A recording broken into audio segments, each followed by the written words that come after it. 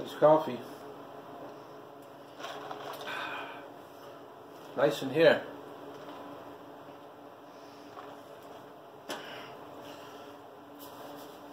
Figured if you hadn't heard before the little story about how I got this truck, figured I'd talk a little bit about it. If that's something you're interested in, there you go. Not really good on exact years or anything, but I know I've had this truck for a few years anyway. You know, not too long, maybe. I think about 3 years I've had it now. I don't know, lose track of time, but years ago, there was a kid in town. He had some old hot rods and stuff. He had an old Nova, stuff like that, and he always kind of had cool stuff. But you know, kind of one of those houses you'd cruise by, you know, give him a little whap of the exhaust and let him know you're there anyway. And one day I seen that he had a 1980, because I could tell right away by that distinctive nose. It's kind of weird to see it, but this truck was sitting in his yard, and it kind of looked like you know, an old man's truck. Had the wacky mirrors that came out here, out the fenders, and had some brackets and stuff on the back for the camper. Probably had a camper on its back, you know, most of its life. But I was like, man, that's a cool truck. And you know, when I first started making YouTube videos, one of my first videos is me scrapping my '78 Camper Special dually regular cab 2-wheel drive big block. It's bright yellow. Had it for many years. Made a lot of money with it, towing junk cars.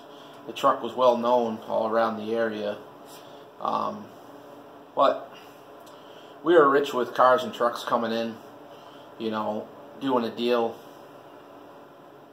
every week, you know, always doing something, trading, buying something, so there was always something new. Anyway, I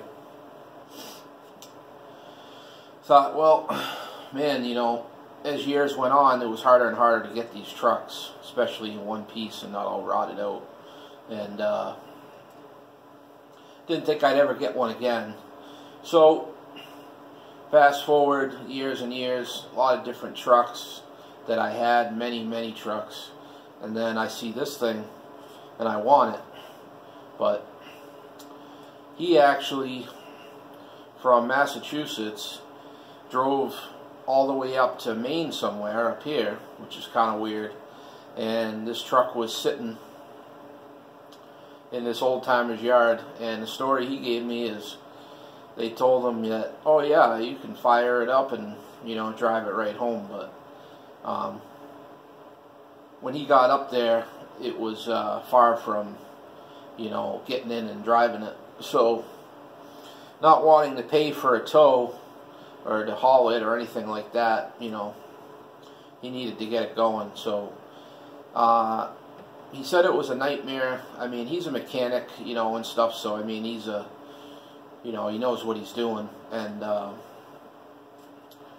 had to do a lot of things as far as the fuel system went. There was leaky fuel lines, and it wasn't getting fuel, and the tank was all gummed up and plugged up. He ended up dropping the tank out of it, doing a bunch of stuff to the fuel lines. I don't remember exactly everything, but there was a lot of stuff that he had to do anyway.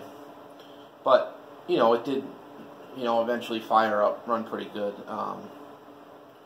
As far as the ride home, there was a couple of breakdowns, but he made it back, and his main goal with the truck is he's like a circle track, you know, race car guy, and that's what him and his girlfriend did. So he was really into that, and so basically, why wouldn't you want a cool 1980 dually to tow your your vintage stock car to the track. I mean, that's what you want. So he got a car trailer and he started using this, but he only kind of used it just for that, like on the weekends he would tow the race car, and it sat there in the yard at least a couple of winters, I think. And I always said to him, man, I got to get that truck. He said, no, I'm never getting rid of it.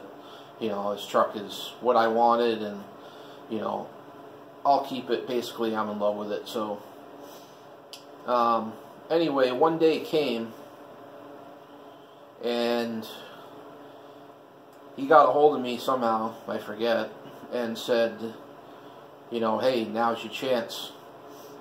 You want that truck still? And I'm like, yeah, I want it. And he said, well, I'm moving to Tennessee, and I got a Suburban, square body Suburban, 3/4 ton. I can fit all my stuff in there, all my tools. It's, my dogs and stuff like that, and tow the trailer with it, and it just makes more sense than, a regular cab. Big block that, basically you go broke driving the thing, that far on fuel. So he made the decision to let it go, and he was giving me first shot at it. But of course, things come at the worst times. At that time, with the, hustling cars and doing whatnot, I didn't have the money. He wanted like $5 grand for the thing, which, is not a lot of money for this truck. Now, a few years later, you can't touch these trucks for that much money, so you'd be hard pressed to find a truck like this for $5 grand. But anyway, that's what he wanted, and I couldn't swing it, couldn't make it happen. So that was that, and the truck disappeared, and I don't know what happened to it. He moved, and so then years go by, and I'm talking years go by. A couple of people tell me, that they seen the truck different places, around Rhode Island, and I think maybe Connecticut, I don't know, but the truck was seen different places, and like, man, that's kind of weird. So it popped up online one time. You never got any response to the Craigslist ad, so I didn't even know who had it or where it was. There was no location, there was nothing. So that was a dead end. But I figured it was a goner. I kind of forgot about it, doing other stuff, other trucks, other cars. And then one day someone tells me, hey, they send me a link to a Craigslist ad, and there it is. And the guy's got it in Rhode Island. So he wanted, I think, right around $4,000 for it. So I forget, I had something at the time, something I was trying to trade or sell on eBay. I don't remember. There's so many cars and stuff that it's just a blur to me. I'm sure if my old buddies were here, they would, chime in and know what I'm talking about, and they would probably have some answers. But it was something that I was trying to trade or sell, and I offered it to him plus some cash, and he didn't really bite. He kind of wanted to look at it. Probably an old Cadillac, something like that. Had a lot of them, but I think it was, now that I remember, I think it was an old Caddy of some sort. And so we talked back and forth, and then it kind of nothing really locked in, and it wasn't really feeling the whole thing. But I ended up going once a month, pretty much, me and Crazy Tony. That's right. We would meet up, and one of his whatever wacky vehicles he had, we would take it. Sometimes we had to take mine if his was down, but we would go and we would get ribs, barbecue somewhere, you know, a couple beers, and it was just kind of something we did. It was cool. And there was a new Texas Roadhouse barbecue went in over in Rhode Island, and you know, it wasn't too bad of a ride. It was kind of the closest one, so that's where, anyway, we took off to go one day. And when we were coming out of the back end of the parking lot, there was a main, you know, kind of a busy road, and there was some houses and stuff. And I could have swore I seen the nose of this truck on a side yard, and we were on a one-way side of the highway. There's no easy way to turn around. You would have to go way ahead. But anyway, we were full of barbecue and everything, and just, you know, Tony just wanted to hit the road. But I kind of remembered where that was, so I think it was a couple of days later I took a ride myself, and I went over there, and sure enough, there it was, sitting there in the yard. Tires were low, you know, you could tell the thing, you know, had a lot of tree shit on it, on the windows and stuff, and it was even a little bit of snow, because it was I think the start of the winter, or maybe the ass end of it. I'm not really sure, but anyway, there was some snow, and I didn't want to really go, you know, start traipsing around somebody's yard. There was nobody home at the house, no other vehicles. There was, but they were, you know, dead vehicles, but nothing that was like somebody was driving. But so that was it. I had to just go home and leave it sitting there. And I went back, way back in my emails or something, messages, and somehow I found where I was talking to this guy. And then I found an old Craigslist ad that was still active for it. So I ended up contacting him. I said, "Hey, what's going on? You know, that truck's still sitting there. What are you doing?" Oh, he said, "Oh, I need, you know, I could use money right now, but you know, I'm not going to give the thing away. I'd rather leave it sitting there." Can't blame him for that. But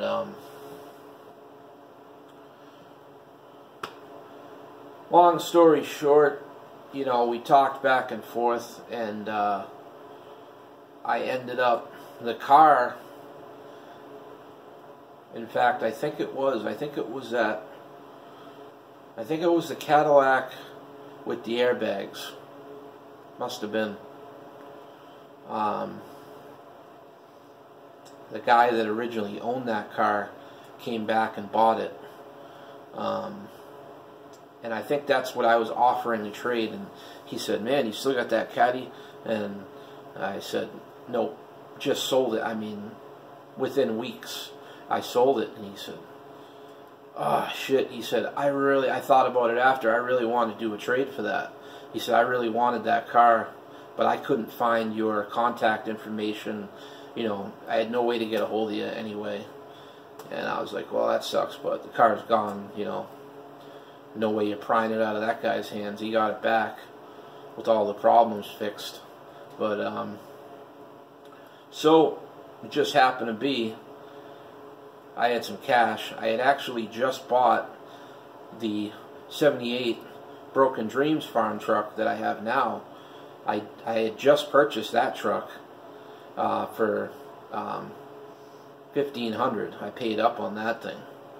Basically a jalopy with a brand new engine. But anyway, I had just bought that because I had no square body at the time other than the Suburban.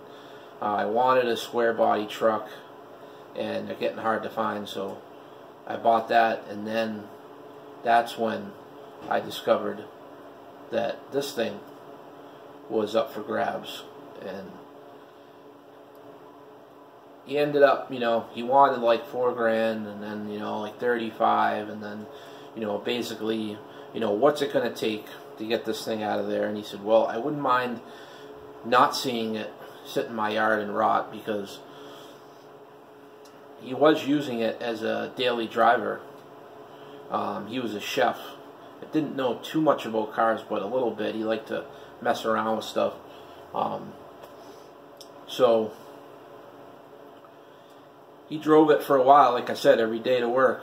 And he ended up getting some other cars, like a Buick Century, regular front-wheel drive, shitbox type thing, just to drive, and park this on the side. But he said, I wouldn't mind the cash, and any less than $3,000, and she can just sit there in the grass and rot, for as far as I'm concerned. And I said, well, okay, let me go down there. So met up with them.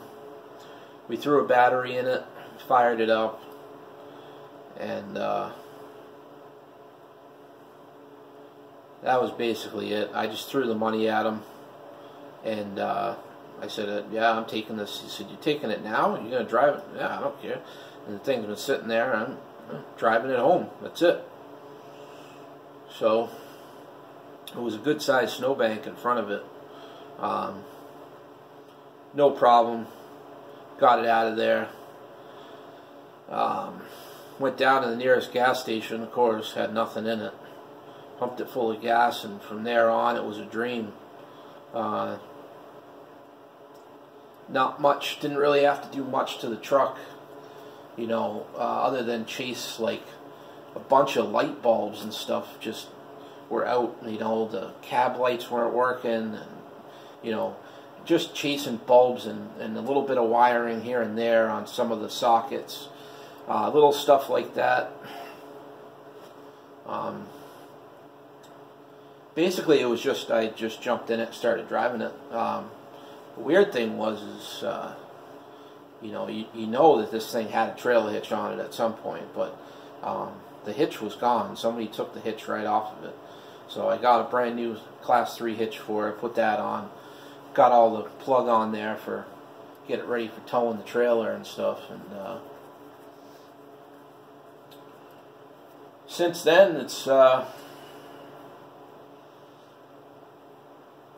it's not good in the snow. I didn't drive it first couple of winters. Plus it's pretty rust free, there's a couple of spots, but it's pretty solid, clean underneath. The old guy that had it before, he did the undercoating on it every season, with the old oil and diesel spray and stuff. So kept it pretty nice. I can't really think, there's nothing really major that I've done to it since I've had it. Master cylinder went in it. That was like $24, I think, for that. Of course, carburetor. I did have a, it had an Edelbrock on it when I got it, but it was pretty gummed up, and it started doing some funny stuff. So I had it, I had it rebuilt, and the guy that rebuilt it said it was a lot of black little specks of something, some sort of trash inside, plugging up the float bowls and stuff, the jets. So I kept on changing the fuel filter and stuff, but you look under there and the fuel tank is brand new, pretty much, still shiny. So I don't know what, something got in the tank or whatever, but that problem kind of went away. I changed the filter a couple times, like I said, and that carburetor, I haven't touched it. Still been, still been running good. Like I said, the exhaust, I always, of course, I've always wanted to put headers on it and put a better exhaust on it. Never really liked the way it sounded, but it was a get in, you know, jump in and drive truck, and that was it. I chased it around a little bit, and eventually, years down the line, I end up with it. And when I first got it, my first thoughts were, how hard is it going to be to change that front end and put the round headlights in it? And then, I don't know, it kind of grows on you. Some people hate it, you know. Some people don't mind it, but, you know, looking into a little more, you know, research on it and how rare it actually is, it's kind of been referred to as kind of like, you know, a unicorn truck in today's world. And the thing hauls great, runs great, little bit, you know, a little bit on one cab corner, and, you know, a couple spots on each side on the floor, maybe that big, right on both sides. Needs to be repaired, so, you know, I'd like to do that.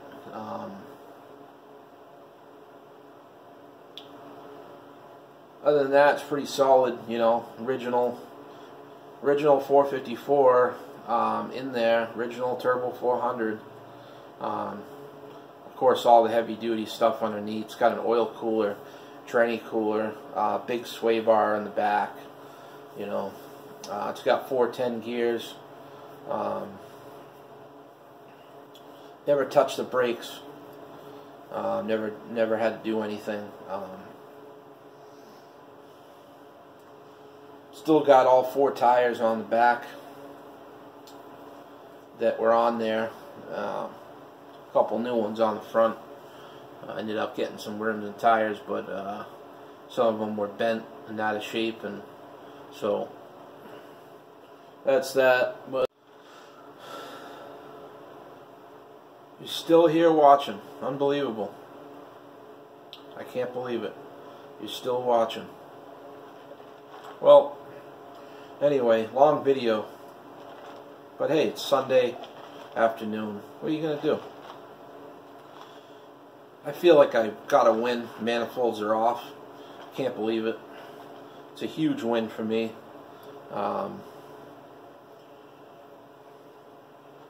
That video was boring for you. You know, I'm sorry about that. But I just, you know, I figured you might want to, you know the history of the truck. I always find myself having to tell a short story about it to a lot of people. Small town up here, and everywhere I go, you know, the gas station or, you know, something like that, there's always somebody young and old talking to me about the truck. Of course, everyone likes it, and you know, it's very weird for especially people that have lived up here, you know, their entire lives. Years go by, and these are like dinosaurs, you know. These things are extinct. You don't see stuff like this up here, especially in the condition. Even the old farm truck, people always telling me, nice truck, that thing's in such nice shape, so solid. So weird to me, because that truck is, the body is real bad on that thing. You know, it's all around not very good condition anyway, but they kind of compliment that truck more than this one.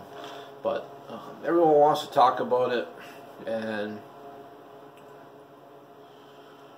definitely one of those vehicles, you know. And then these days,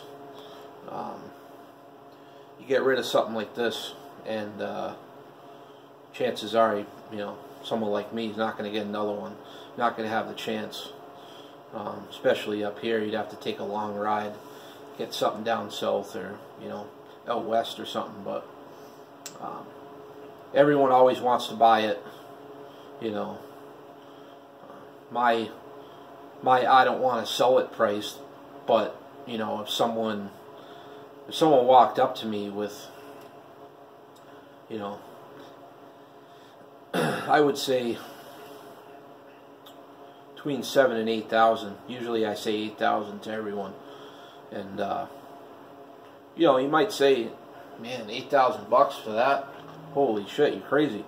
But stop and think about it, because if you actually said that right now I'm going to go and I want to buy a 1980 1 year only nose factory big block, pretty much unmolested truck that I can get in and drive every single day and drive anywhere I want, that's not all rotted out, not all crashed up and beat to shit, you know,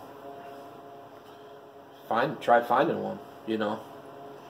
And you know, if you do find something, it's going to be something you're going to have to bid on eBay, and you're going to have to take a ride, or you're going to have to pay a lot to have it transported to you. But maybe not. Maybe you got them. Maybe they're all sitting around your town. Maybe everyone's got one sitting in the yard, you know.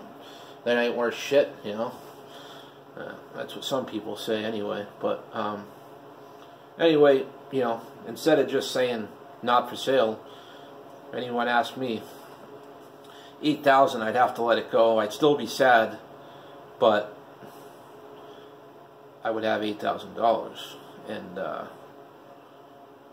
I couldn't refuse that. Somebody offered me that anyway, but I hope that nobody does, because I really like the truck. So that being said, you're still there, still watching, man. Well, it's getting late in the day. It's time to see what's cooking. But